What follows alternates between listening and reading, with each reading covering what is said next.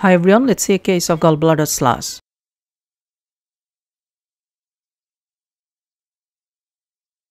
Young pregnant patient came with history of 4 months of amenorrhea and upper abdominal pain. On upper abdominal ultrasound, the gallbladder lumen shows echogenic sludge without any posterior acoustic shadowing. The gallbladder wall was normal in thickness. Pancreas, liver, and common bile duct appear normal.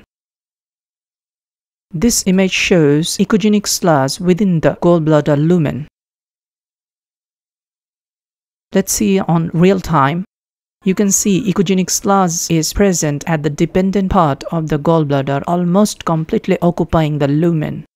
A part of free lumen is also visualized. Gallbladder sludge is a very common feature in case of pregnancy. That's all for today. Thank you for watching.